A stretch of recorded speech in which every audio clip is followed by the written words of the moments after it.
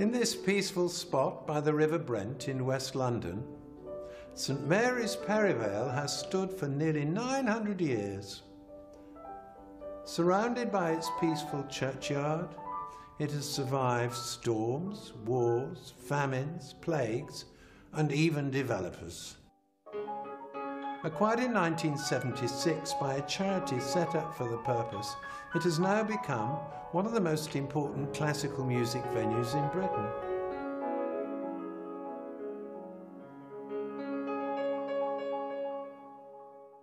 We're too small for orchestras, but our size and acoustics give us a perfect venue for chamber music and instrumental recitals.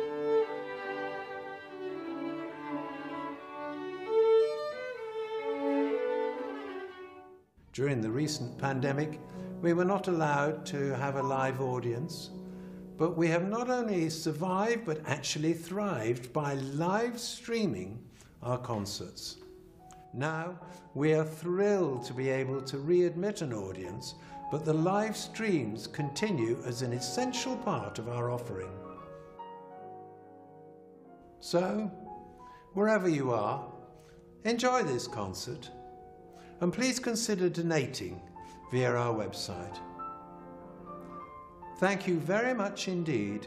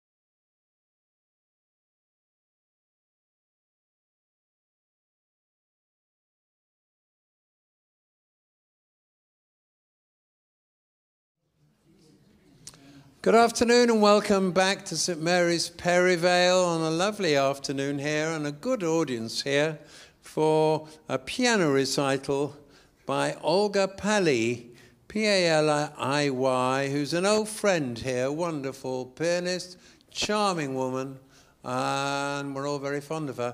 And she's originally from the Ukraine, been in Britain for ages and decades, and plays quite wonderfully. You can see her program on the YouTube channel, on the information there, and on our website. There is a slight change, and she will talk about it, but you'll see that there's a lot of ballades and interesting composers. The third piece, which was going to be by Barvinsky, if I've said it right, is now by Kosenko, K-O-S-E-N-K-O. It's called Gavotte, and it's quite a short piece, so that's piece number 3. Kosenko's dates are 1896 to 1938, so he's early 20th century. Before that, we have C.P.E. Bach, then the second Chopin Ballade, then 3 preludes by Barvinsky, a Ballade by Debussy, and then the famous G minor Ballade by Chopin. So without more ado, can you please put your hands together to give Olga a warm welcome.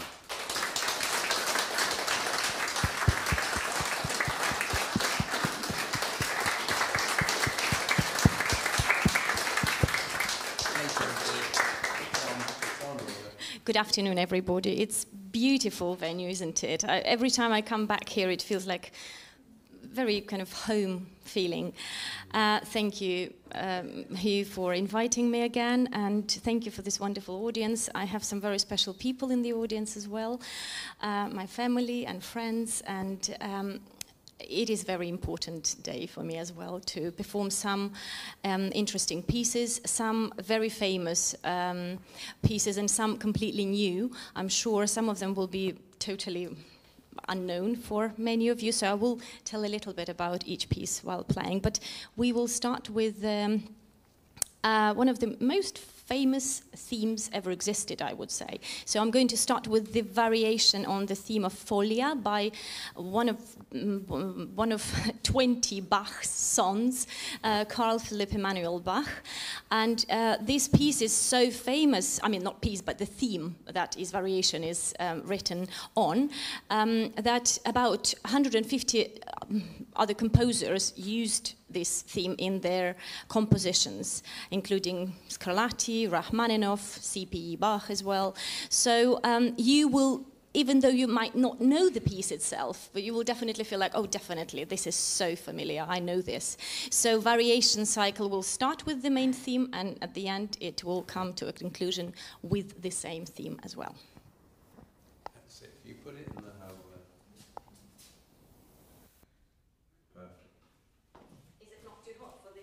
No, it's fine.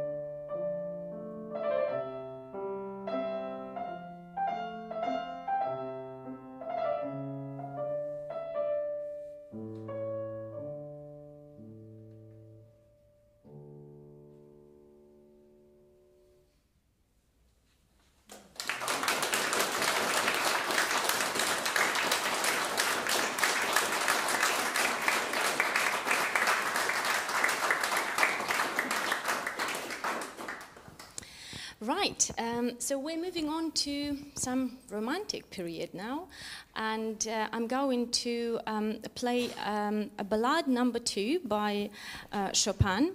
I deliberately chose this piece to be played before number 1, which is going to come at the very end, because for me, it's the piece that really suits the mood that demonstrate, at least at the beginning of the piece, demonstrate calmness and gentle feelings. And on the contrary, in the same piece, we will hear some totally opposite dramatic passages that sort of compete between each other and abruptly changing each other. And you will sometimes ask yourself, oh, is it still the same piece? Am I missing something out? But yes, this was the idea, actually, to meet two different worlds together in one piece by Chopin. So the calmness and peaceful feeling will take you somewhere else in the middle of the piece, and it will still complete by a very content and peaceful passage at the very end.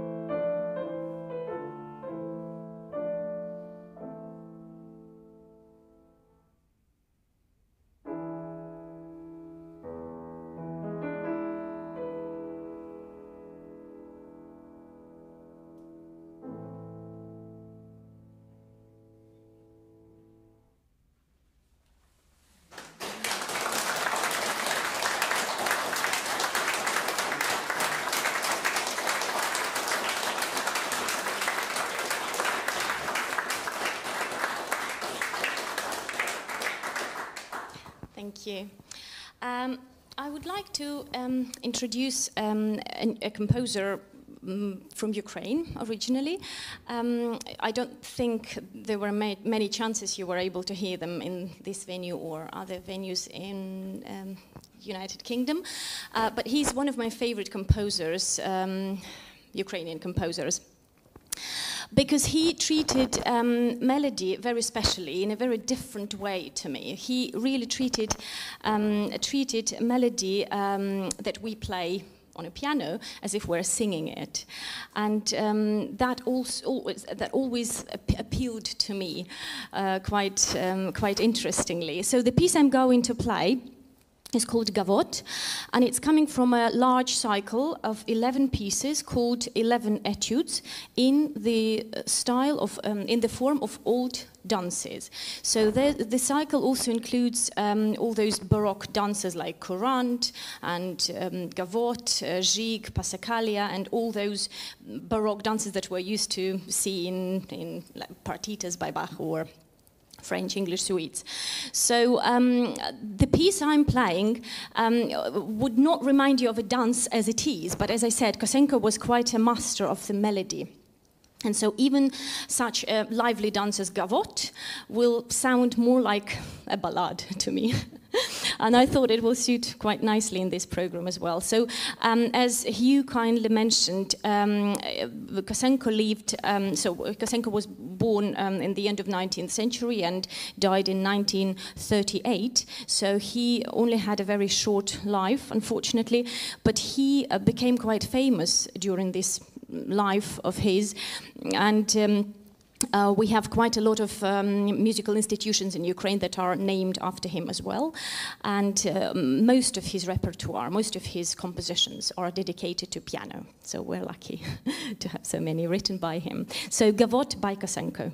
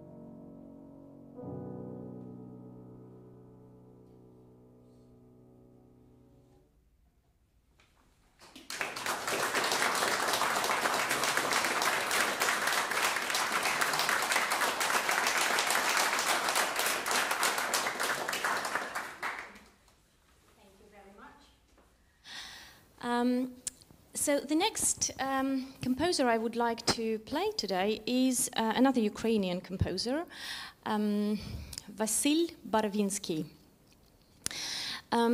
So his piano music, unfortunately, are not with us anymore in its full amount, I would say, because it happened in his life that he was sentenced to prison for 10 years by the Soviet power, by the Soviets. And after he was free again, unfortunately, all of his manuscripts and music was burnt, was destroyed.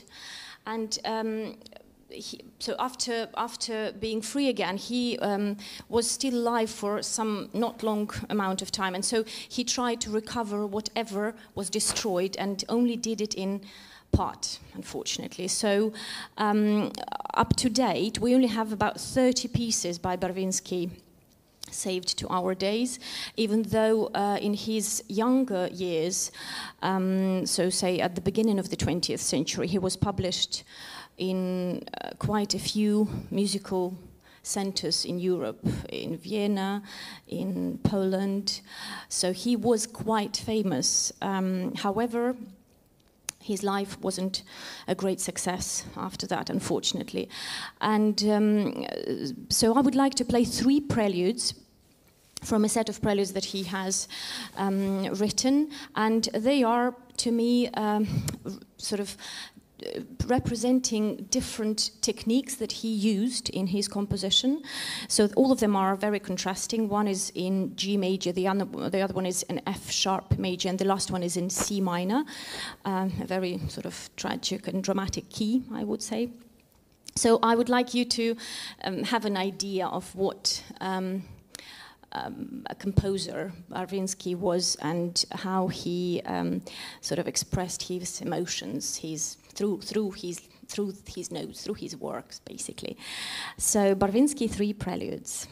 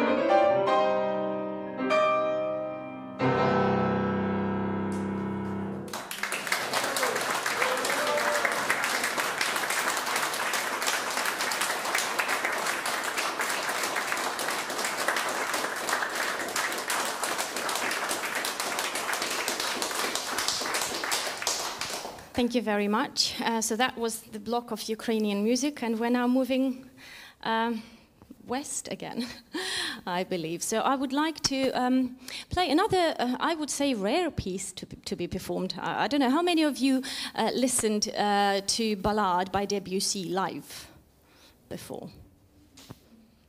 Not many.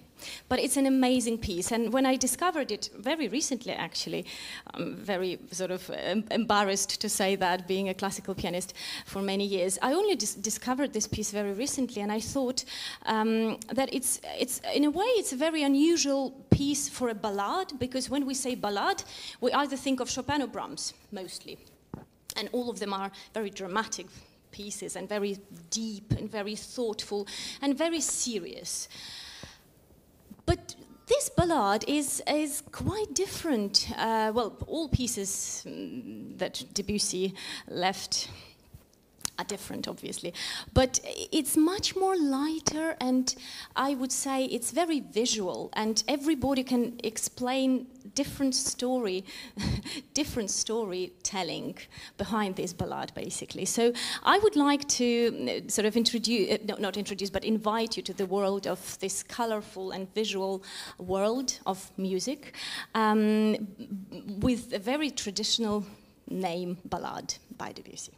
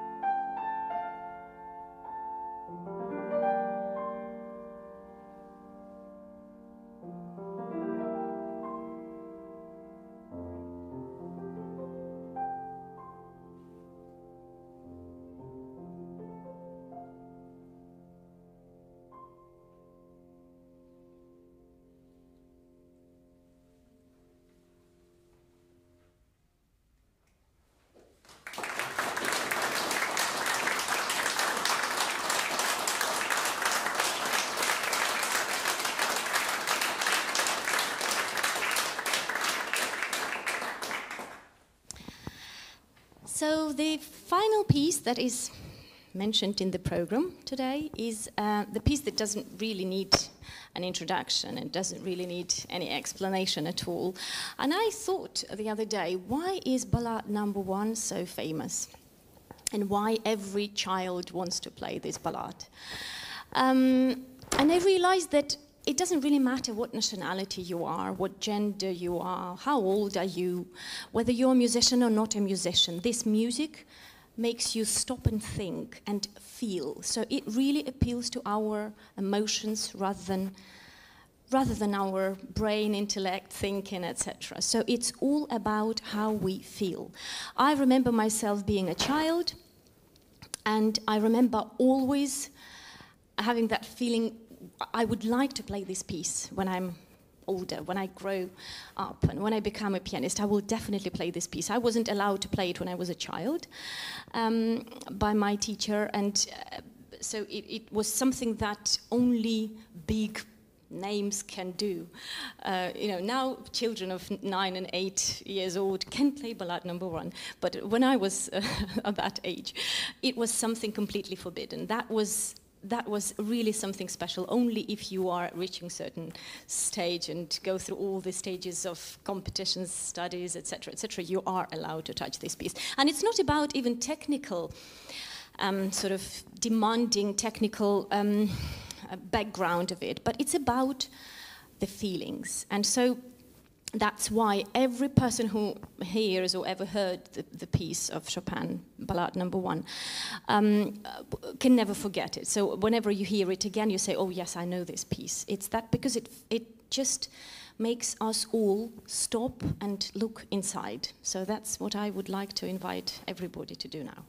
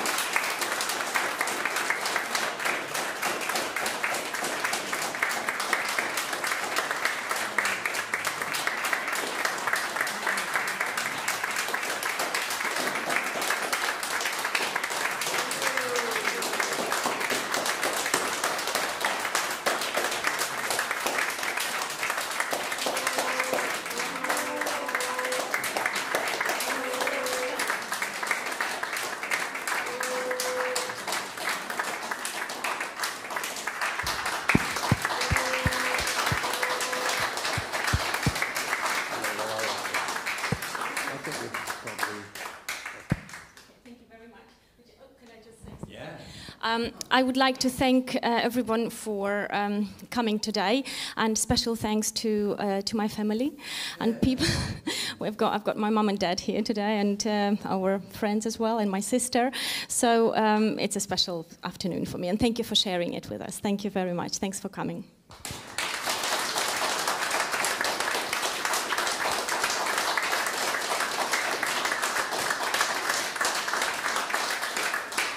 Well, it was a gorgeous afternoon. Wonderful music, put over wonderfully well by such a charming woman. Her introductions made the whole thing worthwhile, even before she played. And I love all those Ukrainian pieces. Mr. Kosenko, I never established whether it was a woman or a bloke, actually, but I presume it's a Mr. Kosenko. And then Barvinsky, I had never come across that name before, and it was charming music. Beautifully put across, and some lovely Debussy, and then there's two Chopin ballades. A terrific recital, and great to have the family here. It's terrific. Lovely afternoon. If you've enjoyed that, you might like to donate something via our PayPal facility. And on Sunday, we have a fantastic piano trio, the de Beauvoir piano trio, playing amongst other things, the early Beethoven G major trio, Opus 1, number 2, gorgeous piece, and then 2 other works, and so it goes on. Thank you very much indeed for your support. Upstairs, we've had Rob Jenkins doing the camera work brilliantly, Jill Rowley at the back doing box office, but the main thing is having this wonderful audience here and having you watching from afar. Please keep the show on the road. We've got about another 100 concerts booked over the next year, with about 65 piano recitals, so you won't get bored. And with that, from West London, a very good afternoon to you. Thank you very much indeed.